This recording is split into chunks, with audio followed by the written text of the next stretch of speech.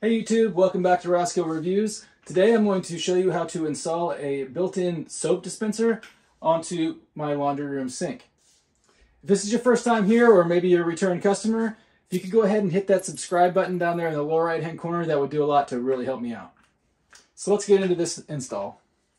If you don't have one of these and you're looking to purchase one, I will put a link for a simple built-in soap dispenser from Amazon, and I'll put that link down below in the video description. To install this, first we need to take it apart a little bit. You can take the pump sprayer part off, it just pulls out the top. Then we're going to need to take the bottle off of the bottom, so you'll unscrew the bottle. And then there's a nut on here. This nut holds the holster part onto the sink, and this little ring that you see on here is a foam rubber piece that seals the top part down onto the top of the sink, so we don't need to silicone it. So we'll remove that nut.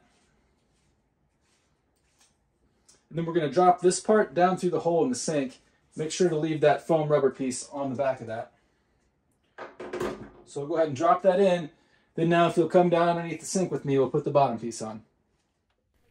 You'll need to hold the top piece still while you reach underneath to screw on the bottom nut.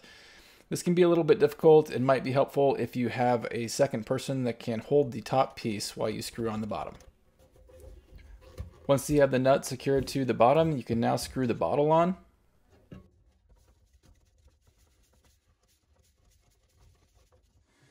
So with these built-in soap dispensers, you actually fill them from the top. There's no need to remove the bottle off of the bottom unless you need to clean the bottle out for some reason.